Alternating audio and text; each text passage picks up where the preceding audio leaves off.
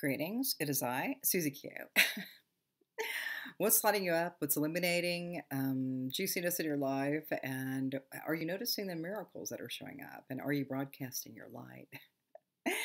Wow, it's been pretty interesting. I've had some really unique experiences with some of my quantum healing hypnosis level 2 work, and it's been really, really fun. So I'd like to share a couple of things that are pretty cool.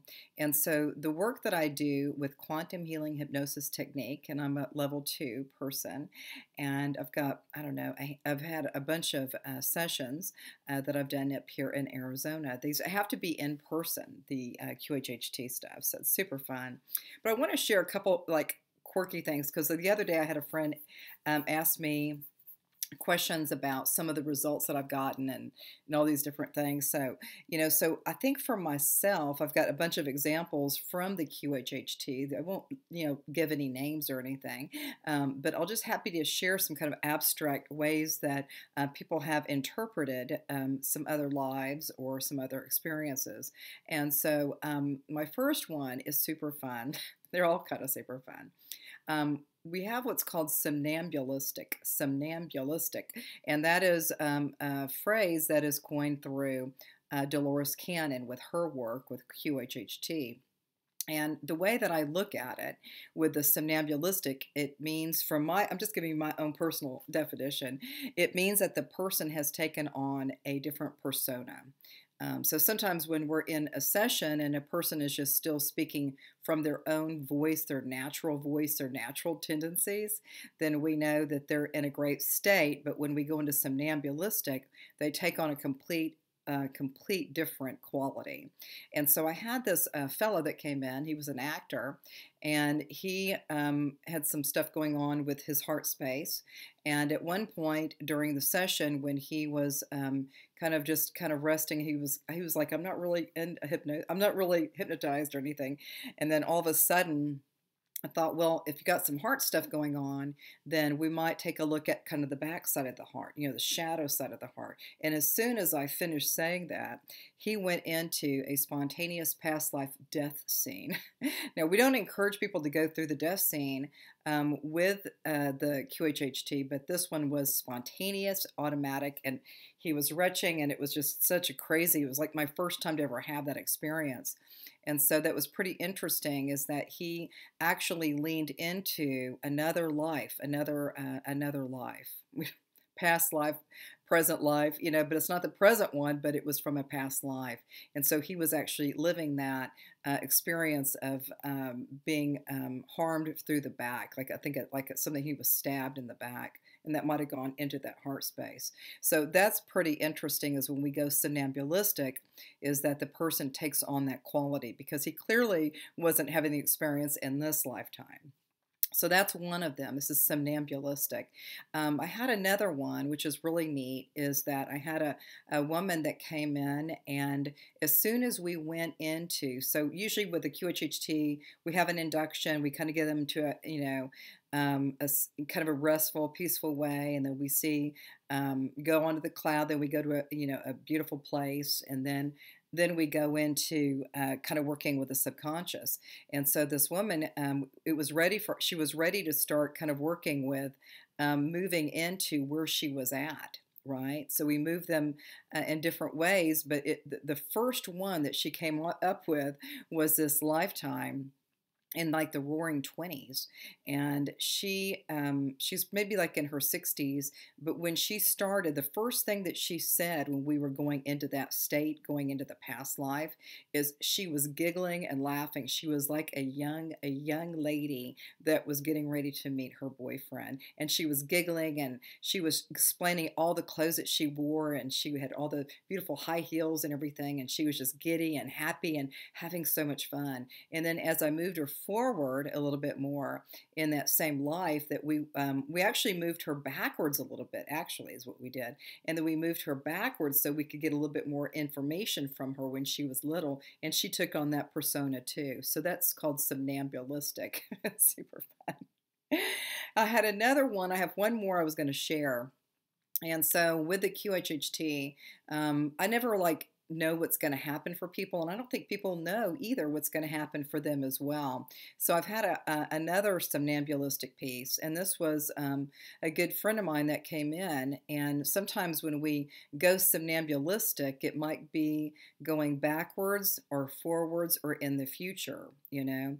And so there's been a couple of ones. Well, one for example, as somebody that went to the year 2300, and in that quality, it sounded similar to my friend, how she normally speaks, but she was speaking from a completely different point of view going into the year 2300. And so that's part of that somnambulistic energy, is that it's like we're moving into something, and then it's like, wow, it's kind of like them, but not really them anymore. And so we started to move into that future energy. I can't remember all the details, but it was super amazing. So these are some of the things that I get to explore and play with. And before I ever heard the word somnambulistic, I would have never guessed that what it would be. And then what's neat is that we get to see somebody kind of go back into that space, go back into that time, and speak at that level, or to have that feeling tone. Now, with that one death scene, that spontaneous, that was so crazy, right? It was so crazy. Is that we can normally on my QHHT sessions, we don't want a person to go through the death, but we want to see them on the other side. Well, actually, that's for me. I always want, like, if they're getting ready to move to a death scene, is we want to move them, past that death scene and where they're in spirit. And so even with that spirit side, is we might ask some questions of the spirit, like, where are you now? What are you experiencing? And then if we're not getting much, because sometimes it's just pure energy, we might go a little bit more and go like, what? So now let's go a little bit further on. Are they still just pure energy, or are there some other things that we can see? So I love working with spirit, and I love working and helping people kind of learn a little bit more about kind of what life might look like in different ways, right? So it's super fun doing this work. I absolutely love it. And I'm also an Akashic reader. The Akashic records are also very similar to this. The distinction that makes it different than this other modality is with the QHHT, the person chooses the past life or the other experience, and then I lean into it. And the distinction with Akashic records is I pull the records for a person, and then we start working with the imagery, and we start looking for helpers now. So between the Akashic records and the QHHT, everything that we are doing, or whatever we're doing, whatever we are being, that sense of presence, right, is that it's all helping us now. So we can focus on stuff from the past or in the future, or concurrent running timelines, or even the galactic or star family energy. But whatever we're getting, we really relate it to us presently now. So the answers that we get, we don't want it too abstract. We don't want to get it too out there. We just want to know, what can we glean from some of these insights that will help us today. Okay, and that's kind of fun. It's like super fun. I really absolutely love it. So this was just a real quick little video to share with you. Some keywords here are, of course, the quantum healing hypnosis technique level 2, which is I, Susie Q, and also the Akashic records, and then moving into what we call sonambulistic.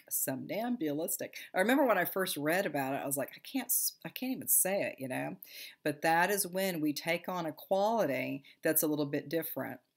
Now, I have a future person that's going to be coming in, and this person had a pretty tragic event, I think in a car accident, or had a seizure or something. And then when the person was kind of half awake and half not, he was actually speaking several different languages. Now, he had no awareness of that, but he was told that, I think it was French and German, that he was speaking in 2 different languages, which he doesn't know how to speak that right. He doesn't know how to do that. So this is another person that I would love to have a session with, and I think it's coming up.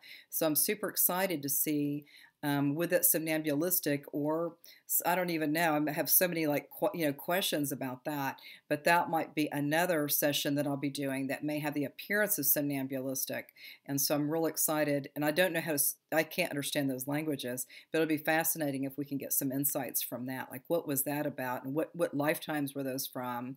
And is there any more guidance? But I might even say if they start going into that other language, I might just say, can we just translate it to English? And so a lot of times the subconscious is always agreeable, right? It's usually very agreeable. So that's it. So I'm Susie, and I'd love to do this kind of work. If you'd like to book a session or have a kind of a little complimentary call, you can always call me at 832-790-7888. 832-790-7888. It's super fun. I absolutely love it. And I have tons of testimonials. I should probably be putting them out, and maybe I'll start doing that. But I've got beautiful testimonials of so many benefits from just taking a look, at your own self, and just noticing that there's so much more for each one of us. So sending you so much love, and namaste.